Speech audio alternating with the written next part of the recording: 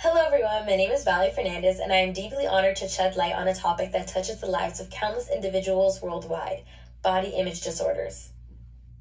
Body image disorders, or BIDs, are insidious mental health conditions characterized by a relentless preoccupation with one's appearance and a persistent dissatisfaction with body shape or size. These disorders, such as anorexia, bulimia, can wreak havoc on one's well-being and daily functioning. But today, I want to delve deeper into the heart of this issue by exploring the profound influence of culture on body image perceptions and experiences. You see, while the core symptoms of BIDs remain consistent, cultural factors significantly shape how these disorders manifest and are even experienced. Let's start by examining the pervasive influence of the media. I always like to say comparison is the thief of joy, and that couldn't be more true with social media, which is now easily accessible to everyone worldwide. There is an article that I found by the Cleveland Clinic in 2023 in which they state, and I quote, "We see that filters and editing tools are driving a lot of self-concern and anxiety," Dr. Bryan says. "When you don't like the way you look on screen, you can just magically fix it with a swipe of your finger." End quote. In our digital age, images and even messages promoting specific beauty standards inundate our screens, leaving many feeling inadequate and dissatisfied. The pressure to conform to unrealistic ideals is relentless, particularly affecting our youth who are still developing their self-esteem. Not only does the media influence us culturally, but so does socialization.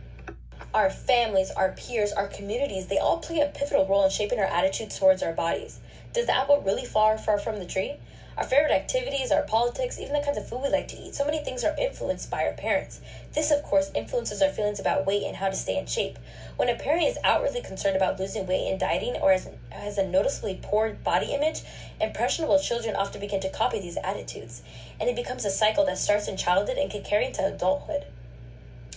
And not only that, but also our friends, which is a really big one to me because you spend a lot of time with your friends. It's how they kind of grow your personality in a way. And conformity to peer standards may lead to individuals to adopt certain behaviors or attitudes towards their own bodies, whether it be positive or negative. Peer pressure, particularly during adolescence, can influence choices related to appearance, such as clothing, grooming, or dieting behaviors, and that's why they say you are who you hang around with, because it's true. But culture variations and BIDs go beyond mere social influence. They touch the very core of our societal values and norms. First, I would like to touch upon Western cultures. In Western cultures, thinness for women and masculinity for men are often idealized, leading to disorders like anorexia nervosa and muscle dysmorphia. In an article titled "The Effects of Homogenization of the Western Beauty Standards" by Parsha Sharma, she states in her paper that relentless portrayal of the Western ideal leads to body dissatisfaction among women who do not fit into this narrow standard, with more than half of all women reporting dissatisfaction within their bodies. The globalization of media has spread Western beauty ideals worldwide, eroding traditional women for body dissatisfaction. And as a result of this, women from diverse ethnic backgrounds are increasingly affected by the pressure to conform to Western beauty standards, leading to rising rates of body dissatisfaction and subsequently eating disorders. Not only that, but also men. Men are often encouraged to strive for a lean and muscular physique, which is associated with strength, athleticism, and attractiveness, when that's not always the case. Now let's talk a little bit about non-Western cultures to give a more in-depth about this presentation. Now, to begin with, Japanese culture, it places an emphasis on concepts such as harmony, respect, and hierarchy. Traditional Japanese beauty standards may prioritize features like porcelain skin, small faces, and petite stature. There was even a study done in 2006 among female college students in Japan found that in a sample of over 7,000 students, 19.8% reported moderate to severely abnormal eating attitudes using a cutoff scores in an EAT-26. An EAT-26 is basically like a eating attitudes test where you are used to identify the presence of eating disorder risk based on attitudes, feelings, and behaviors related to eating. And overall, Japanese society values modesty, harmony, conformity, which can influence attitudes towards body image. There may be less emphasis on individualism and self-promotion compared to American culture, leading to different priorities in terms of physical appearance overall. Now let's talk about another non-question culture to give more depth, specifically African cultures. Africa is a continent with diverse cultures, languages, and traditions. In many African societies, beauty ideas may celebrate features such as dark skin, full lips, and curvaceous bodies. And overall, it shapes their perception of body image in ways that differ from Japanese and American perceptions. While there may be similarities in the celebration of beauty and self-expression, African beauty standards are often influenced by cultural traditions, community values, and resistance to Western norms, leading to diverse and nuanced perspectives on body image within the continent. Lastly, the one I want to cover in this presentation is Middle Eastern cultures. They have such a rich traditions and values that are influenced by Islam, Arab customs, and local traditions. Beauty standards in Middle Eastern societies may vary, but there's often an emphasis on modesty and elegance.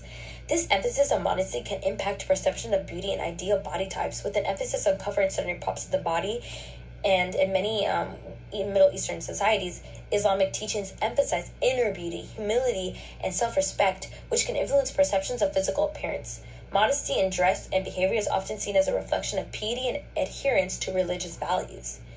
Now, in contrast, Western cultures may place less emphasis on modesty and have different standards of appropriate attire, which goes to show that there are so many cultural variations to base a body image off of. Amidst these cultural differences lies a common challenge: the diagnosis and treatment of body image disorders, particularly when considered cultural factors are significant and multifaceted.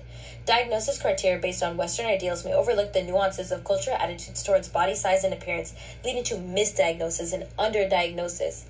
And healthcare professionals are thus essential for accurately diagnosing and effectively treating BIDs.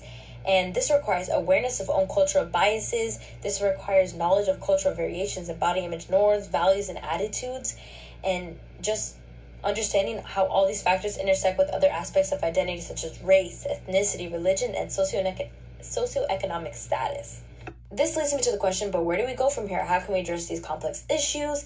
And the solution to all of this is in awareness, advocacy, and celebration. We must promote awareness of cultural factors and BIDs, enhancing understanding and empathy, advocate for the development and implementation of culturally sensitive resources and supportive services, and just embrace and celebrate diverse beauty standards, challenging unrealistic ideals perpetuated by mainstream media and societal norms.